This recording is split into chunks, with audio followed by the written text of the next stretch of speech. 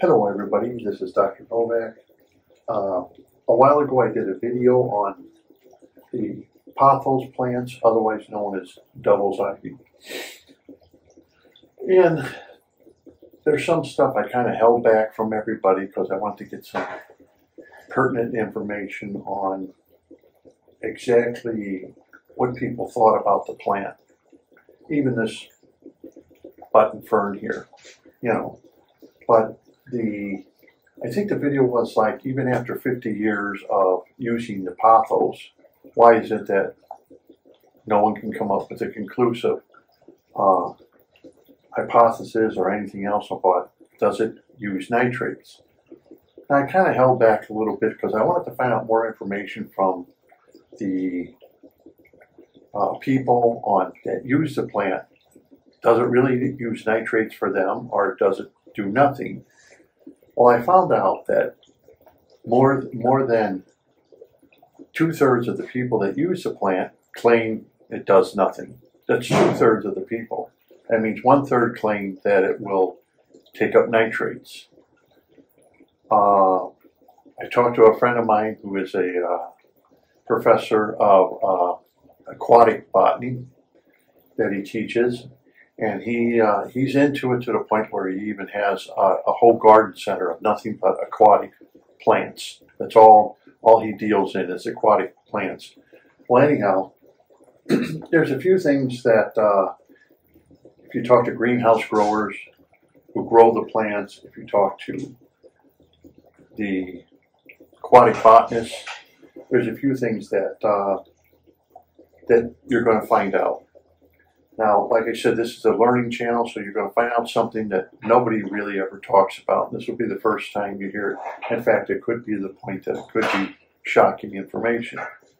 But let me get into what I'm talking about here with the Pothos.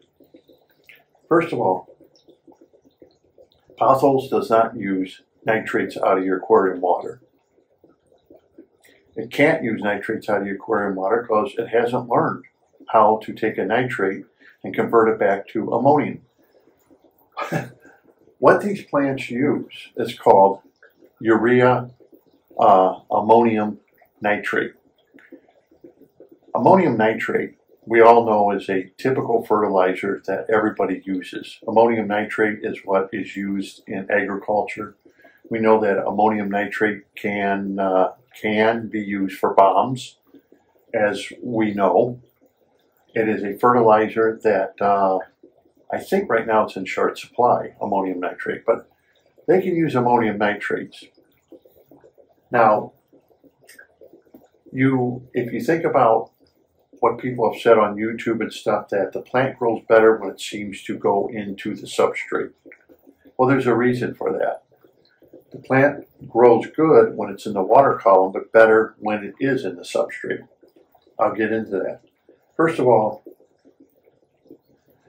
we know that ammonium will escape your aquarium easier in higher pH, but yet higher pH means the ammonium and ammonia become more dangerous to the aquatic animals as pH goes above 7.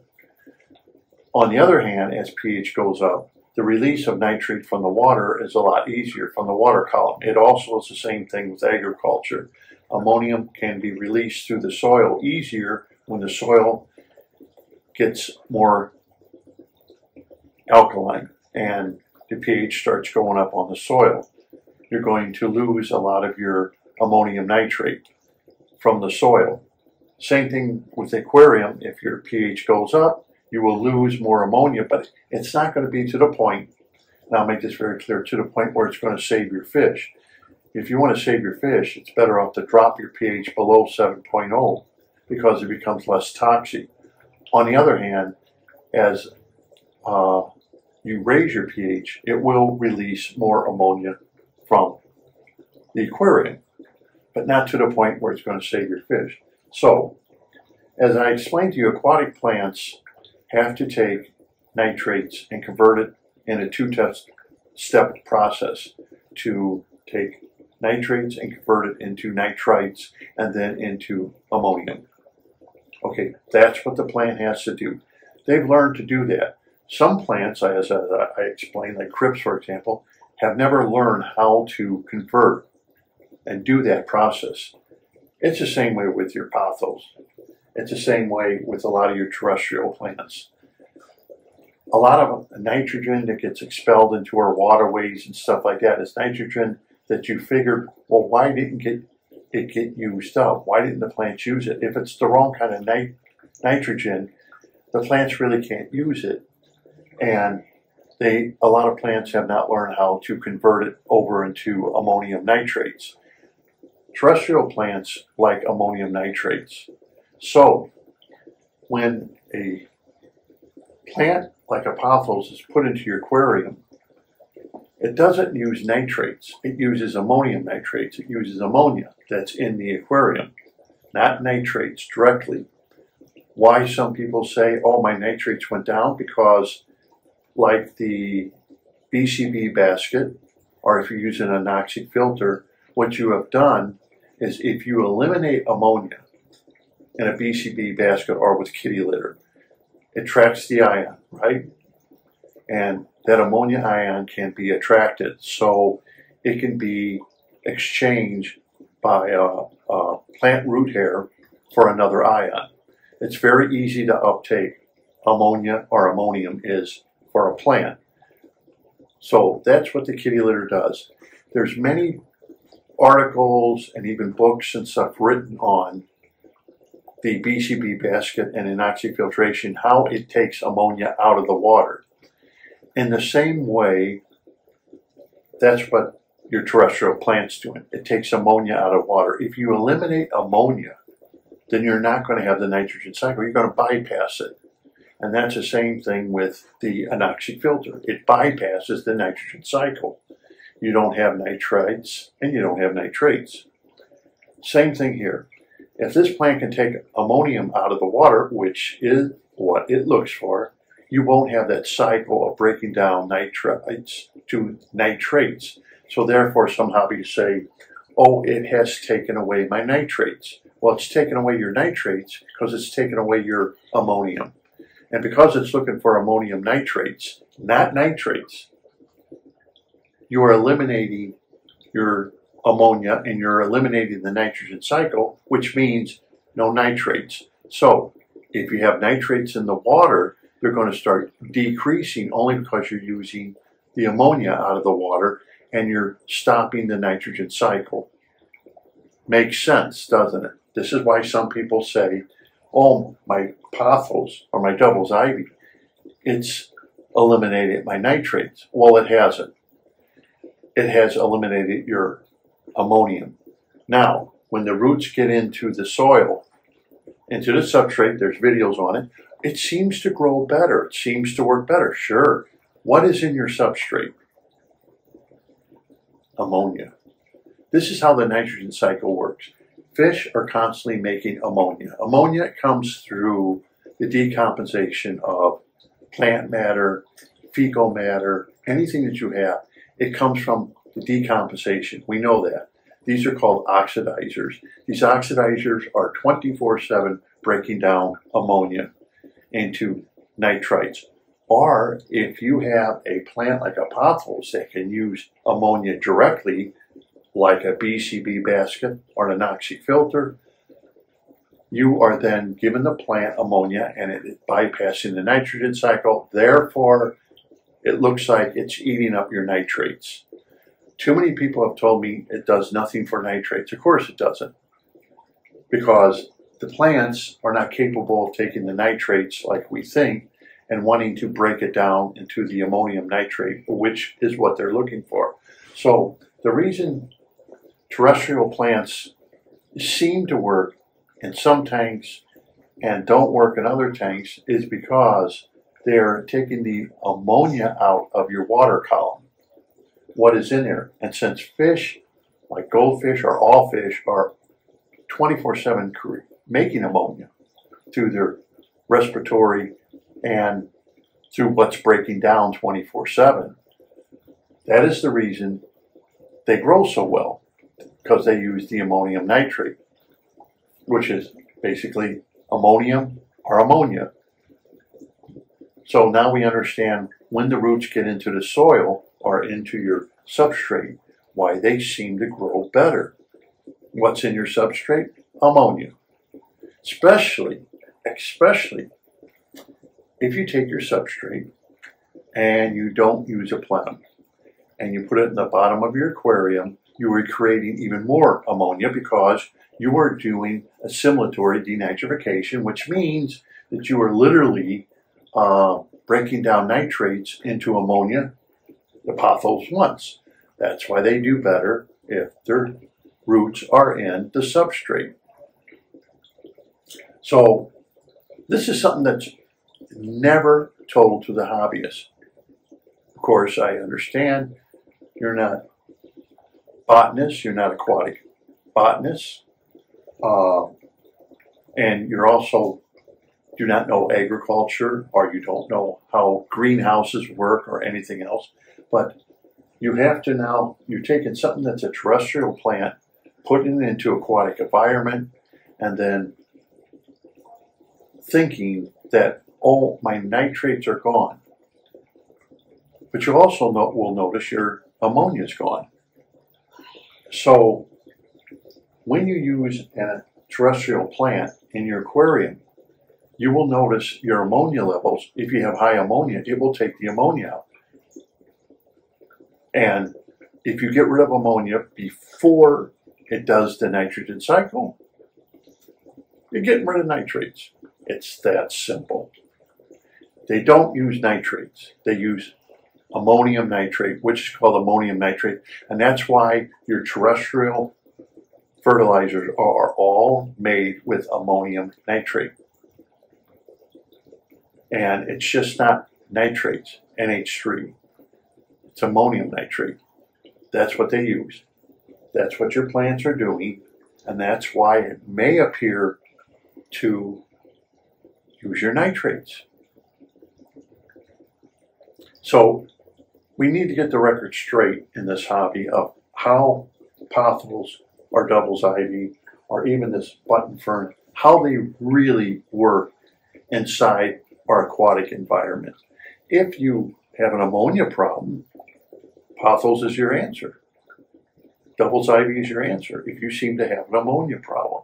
And since ammonia is being constantly produced in our aquariums 24/7, it's a good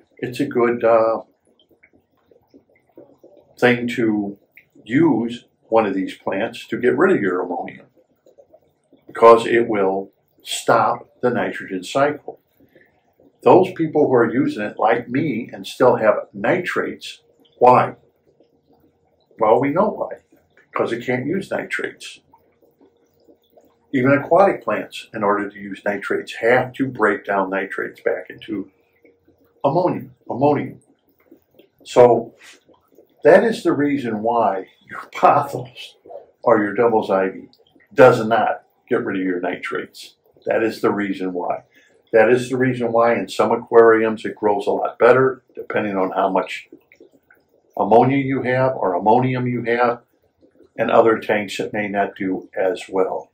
So now you know why your pothos does not take up nitrates. It doesn't break down nitrates back into ammonia. It uses ammonia directly. Now you understand why fruits go into the substrate, and basically if you have your substrate without a plenum, they even grow better because of that fact. In fact, a lot of times, if you take pothos and you put it in a glass jar and you give it nitrates, the plant, or even if you give it, let's say, iron with nitrates in it, you will find out that it may harm your plant. And you may wind up killing your plant. And you'll be scratching your head saying, wait a second, I thought if I gave a lot of iron to my plants, well, the nitrates, it can't use it. So it's using what is available in the aquarium, which is the most available thing is ammonia,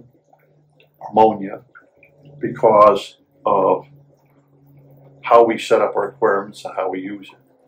Now, it doesn't mean that if you're like me, if I'm using a plenum like in this goldfish tank here, that you're not going to have ammonia. You have ammonia all the time. But I hope now you understand this is the why Pothos always is not a nitrate taker up. So my nitrates have not changed. Whether I have the plant or whether I take it out, my nitrates are exactly the same. And the roots on these are grown profusely. But I have goldfish. They produce a lot of ammonia. I have a lot in this goldfish tank that's being decomposed because I have a lot of oxidizers. Therefore, you have a lot of ammonia, ammonium, and those are available to the plants, and that's why the plants are growing so good. So now you know the answer why your plants will grow good, and why sometimes they'll even go as far as people saying, oh, they use nitrates.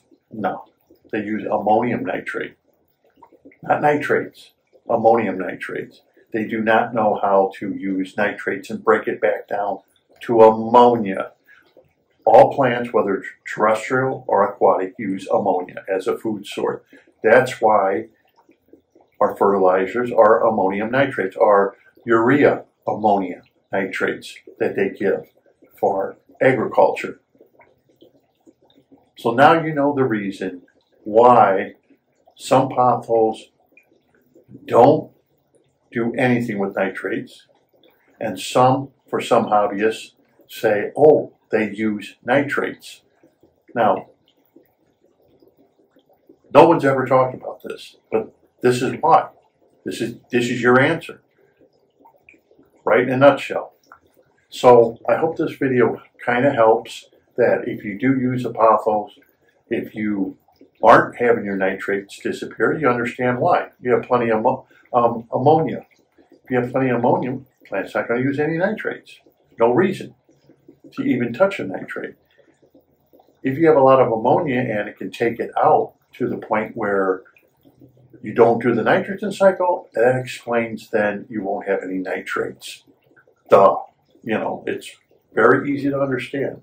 So this is Dr. Novak. Until next time, happy fish keeping. I hope you learned something from this video. So you can't go in there and people say, oh, my Pothos is using nitrates as a food source. No, it's using the ammonium nitrate. It's called ammonium nitrate. It's using the ammonia that's in the environment, because my tank, lots of tanks, 2/3 of the people say our nitrates never got affected. Start testing your ammonia and you're going to find out, oh, it's gone. In fact, you can even test it by not having anything in the aquarium, but put a Pothos and put ammonia in the water, and you'll find out your ammonia will be gone. Okay? So until next time, this is Dr. Oh, don't forget to subscribe. Like I said, this is a learning channel. This is something you probably won't hear of any other channel out there. And like I said, sometimes I throw things out that I make it simple, of course. You know, what I just said has been really simplified. Okay, it's a little more complicated than what I said. But now you understand when people may come up and say, oh, my Pothos eats up nitrates. No, it doesn't. It eats up ammonia. And therefore, your nitrates get less and less because you're bypassing the nitrogen cycle. So until next time, this is Dr. Novak. Thank you for watching.